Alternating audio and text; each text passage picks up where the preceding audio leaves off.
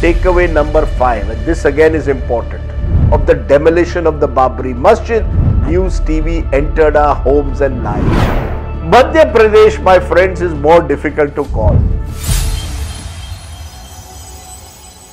The views expressed in this blog are hosted on my own website, are strictly personal and do not reflect the views of any organization. Hello and welcome friends once again to Straight Bat, my weekly video blog where, as the title suggests, I comment with a straight bat.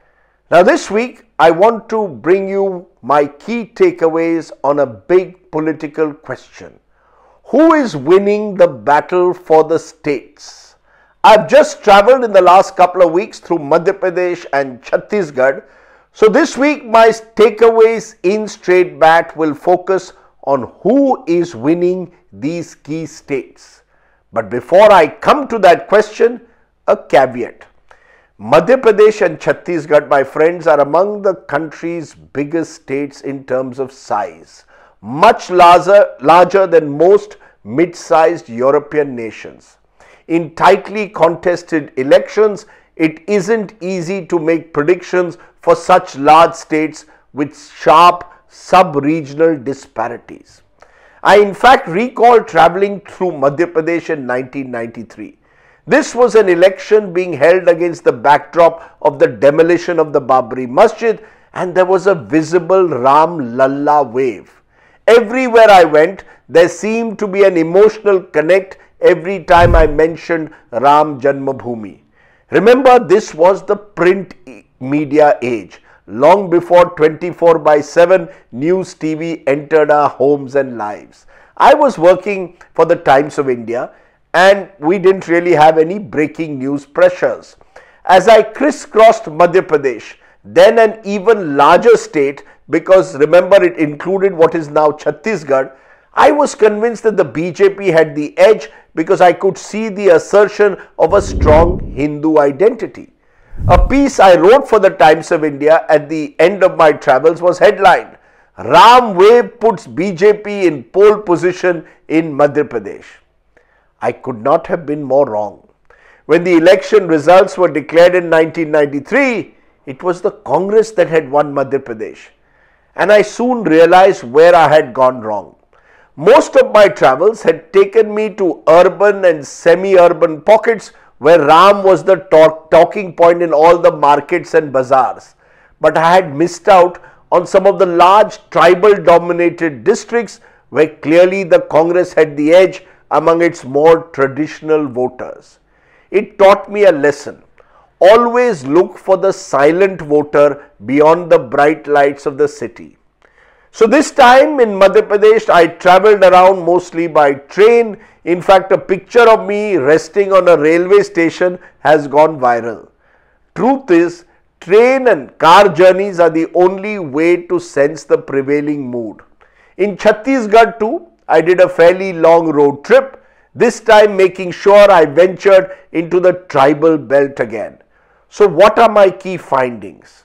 Well, here are my top 5 takeaways on what's happening in Madhya Pradesh and Chhattisgarh. Number 1, all sitting governments are on notice. It is my understanding that the voter has had a very rough 5 years. The COVID years in particular are still haunting many people, especially those living on the margins. Death and infection, high inflation, job losses, falling incomes. This, my friends, has been a tough period for the Aam Janta. The average voter, therefore, doesn't have a feel-good feeling. In rural Madhya Pradesh or in tribal Chhattisgarh, people I met weren't swayed by the buzz around a G20 or Chandrayaan as we might be in a TV studio, but by something more basic: LPG diesel prices.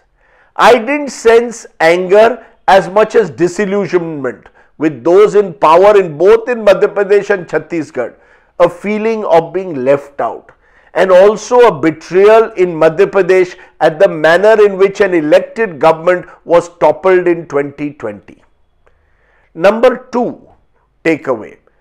I sense that the voter is disillusioned more with their MLAs than with the chief ministers or the prime minister. This is important. I didn't sense any anger against either Shivraj Singh Chauhan in Madhya Pradesh or Bhupesh Baghel in Chhattisgarh, and certainly no anger against Prime Minister Modi, who remains a highly popular leader. What I did sense though is a feeling of unease that many MLAs went missing during COVID times. The anti-incumbency of fatigue or disillusionment is therefore more against these missing MLAs and the local political karyakartas or networks than the chief ministers. While there is a feeling that Shivraj Singh Chauhan has had a long run in power and maybe there should be parivartan, he isn't a disliked figure. I had seen anger in Madhya Pradesh, my friends, in 2003, especially over the condition of roads and frequent power cuts, and this led to the rout of the then Digvijay Singh government. This time there isn't anger as much as maybe a sense of fatigue. In Chhattisgarh too, most people still see Bhupesh Baghel favorably despite the corruption charges being made. In particular, the chief minister has cultivated there a strong-rooted Chhattisgarhiya identity which is liked by most people. Takeaway number 3. In both states, the ruling governments are trying to manage this creeping anti-incumbency by putting cash in the hands of core voters. If Shivraj Singh Chauhan and BJP are still in the fight in Madhya Pradesh, it is because of the Ladli Behna scheme that is giving 1250 rupees per month now to women from poor families. It was just started 7 months ago in March ahead of the elections, but it has given women something to cheer. Every 100 rupees extra matters in rural households. Any additional income in poor families is always welcomed. Similarly, Mr. Baghel's loan waivers, power tariff cuts, unemployment allowances have given some respite to farmers and youth. In both states, therefore, the election has become a battle for freebies because the opposition also is promising similar allowances for women and loan waivers. Therefore, it is a question whose welfare schemes put more cash in hand will garner more political equity. Takeaway number 4. In both states, localized corruption is a cancer. Nothing, it seems, happens without money changing hands at the local level. From shop licenses to school admissions, bribes and cuts have been normalized. The vast local bureaucracy in both these states is seen to be hugely corrupt, as are the local level leaders who often act as the middlemen. Bagair paise ke sir kuch nahi hota is a familiar refrain I heard on the ground. Takeaway number 5, and this again is important. The youth are angry, very angry. The anger is primarily because of a lack of jobs, but more importantly because of a sense that all government jobs which are still prized are being manipulated by a Neta Babu system that is now totally corrupted. Government exams being allegedly rigged, exam papers being leaked, results being delayed, the frustration among the youth is apparent on the ground.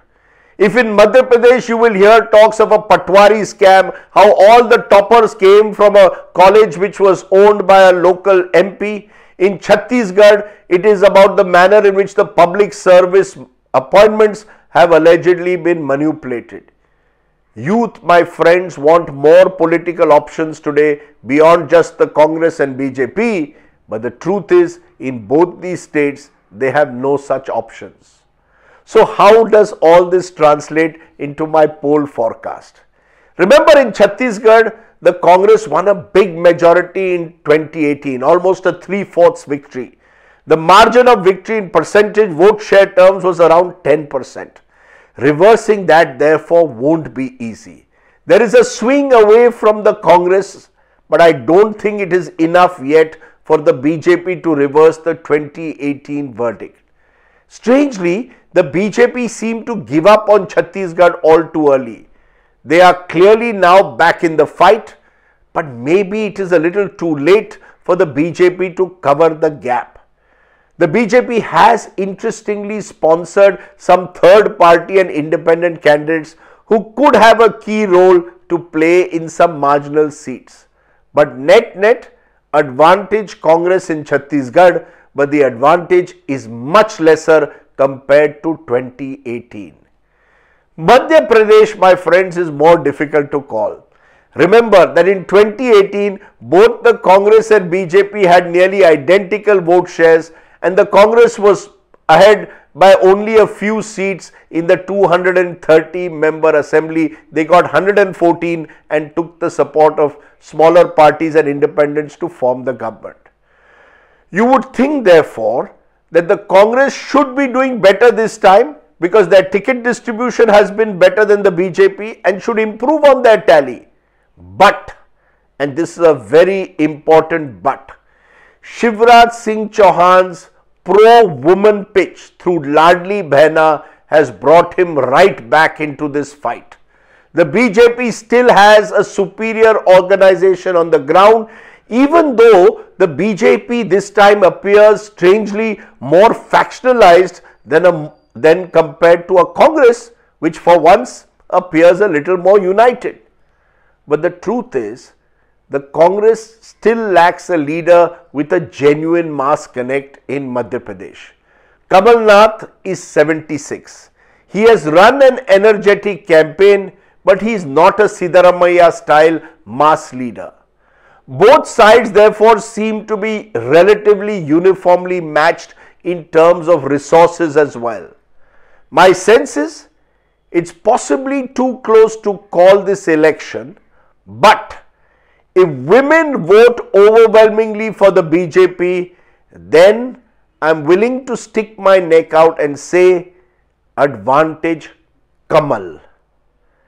But, and there is again a but here, if the disillusionment against the state machinery runs deeper than I think it does, it is advantage Kamal Nath. Kamal or Kamal Nath. I do believe one side will eventually have a more definitive lead than the wafer-thin majority of 2018. But I am still not willing to commit myself to saying which. Am I playing a little safe here? Maybe I am. Don't forget how I told you I got it badly wrong in 1993. So I guess in the case of Madhya Pradesh, it's a case of once bitten, twice shy. As one of my London top Hindi news website reporters put it very well, Madhya Pradesh में BJP हारती नजर आ रही है, पर कांग्रेस जीतती भी नजर नहीं आती. BJP looks like it is losing, but the Congress isn't winning either. Think about it.